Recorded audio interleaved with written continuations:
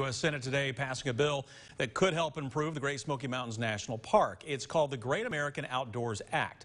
Senator Lamar Alexander, one of the co-sponsors. The bill would not only fully fund the Land and Water Conservation Fund, but it will also help national parks pay for years' worth of maintenance backlog. If signed into law, $6.5 million going toward national parks to fix roads, campsites, and hiking trails over the next 5 years.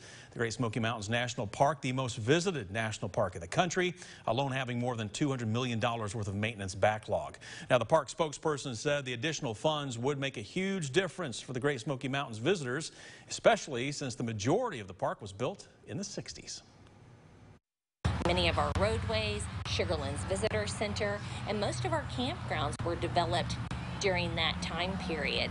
And since then, there hasn't been a real influx of help to help us take care of some of these aging facilities. Now, the Park Service says roadways and sewage systems are at the very top of the maintenance list.